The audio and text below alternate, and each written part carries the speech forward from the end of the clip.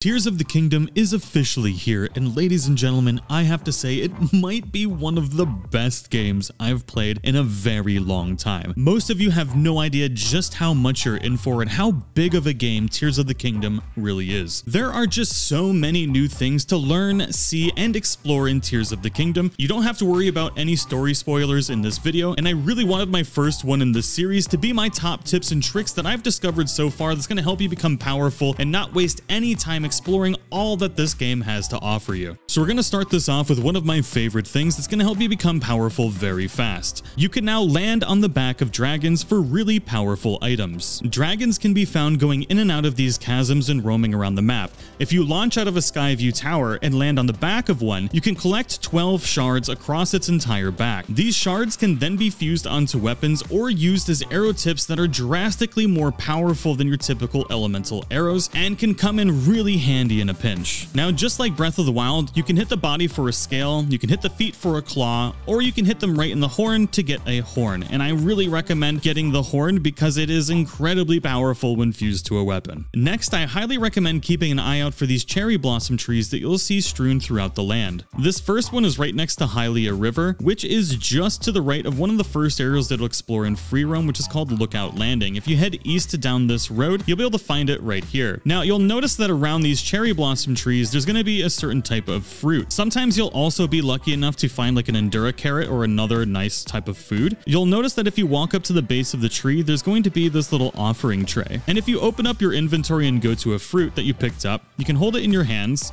and then we can drop it right inside of this. We're going to get a little cutscene, and something's going to spawn behind us.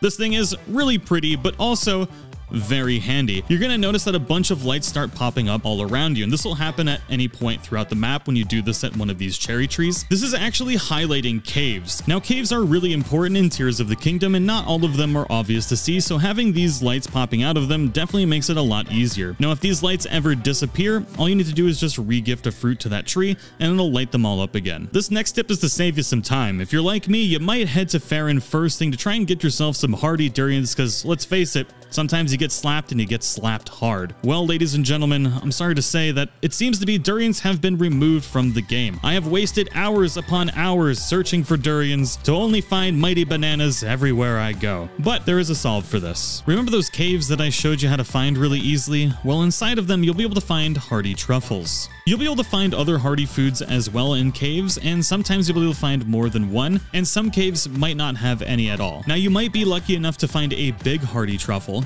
but if you hold one of these in your hands and cook it in a pot, you'll be able to make a hardy mushroom skewer. Now, the nice thing about these hardy mushroom skewers is you get a full recovery of all of your hearts, and you get one additional heart. A single big hardy mushroom, on the other hand, will give you +4 hearts, which is pretty great. So there's a super awesome thing in Tears of the Kingdom if you suck at shooting like I do. Notice how we just missed. If we use a Keese eyeball on our arrow, you can actually automatically hit your targets in the face. It's a homing missile to the face. It's pretty great. You can just aim right above them, hit them right in the face. I already missed again, see? But if we whip out a Keese eyeball on there, wham, bam, thank you, ma'am, we're just going to hit them every time. Hitting flying targets can be particularly frustrating, right? So equip a Keese eyeball, shoot towards your flying target, it'll lock onto it and hit it right in the balloon knot. At night, you can find these giant packs of Keese just floating around the sky. And if you happen to have a Pharaoh spike that I already showed you how to get, you can shoot these massive packs and be able to get tons of the eyes all at once. These packs of bats are pretty prevalent around the central Hyrule area, and you don't have to use the Pharaoh stuff either. You can use shock fruit as well. So just wait for him to kind of approach you, shoot the shock fruit at him, and collect all of your nice eyeballs. You should really never have a shortage of these if you're paying attention at night. You're going to run into these gacha machines really early in the game. If you put just one Zonai charge in here, you're going to end up just getting one item from the gacha machine, which is a rocket. That's pretty good. But if you go into your inventory and you hold 5 instead, something much better is going to happen. It's going to bounce up just like it did before, but this time, instead of getting 1 or what you would anticipate as being 5, you can actually get 12 instead of 5, which is considerably better. Now, let's say you see something up high that you just don't have enough stamina to get to. Open up your menu and then go to your Zonai devices, take out one of these rockets, and then go to fuse, and we're going to fuse it to our shield. And then what you can do is when you pull out your shield, that rocket is going to activate, and you can actually get really high up in the air with these. It can definitely only really come in a pinch when you need to get up high and fast. Now, this is also a great way to escape combat in a sticky situation. You can use it to enter bullet time and take advantage of different situations, and it's always great to get high above your enemies and just shoot them in the face. Maybe you've got a favorite horse, but you're scared to use it because your friends might laugh at you for not using the quote-unquote best horses in the game. Well, fear not, my friend. Use any horse you want, because we have a solution for that now. I don't know why I'm staring right into this horse's mouth, but that's my life now.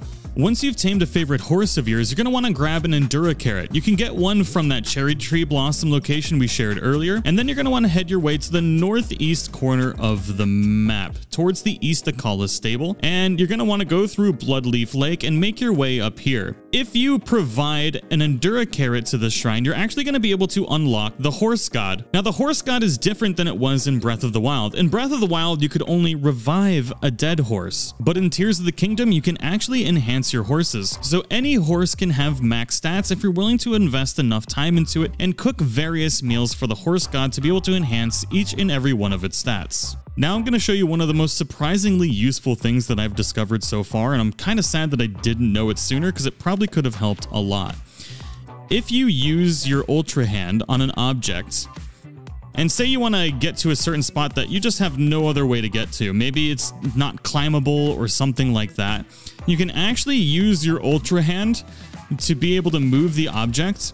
Then we can go into the recall ability and we can recall that object and we can jump on it. And then this will allow us to actually raise ourselves into the air and be able to get to objects or places that we otherwise would not be able to get to. So yeah, recall works on objects that you move yourself as well. In Tears of the Kingdom, shields are no longer just shields. With the power of fusion, we can do a lot of really cool things. We already showed you the rocket shield, but if we go into our inventory, I'm going to show you a couple different things right now. I'm going to show you the less cool one, then a much cooler one. We're going to take out the shock emitter as an example, and then we're going to use fusion on it. So now we have a shield with a shocker on it. And if we run up to any mobs with this thing, we can see how it's used. So let's go ahead and equip it. If we walk up to it, we can now electrocute mobs with our shield.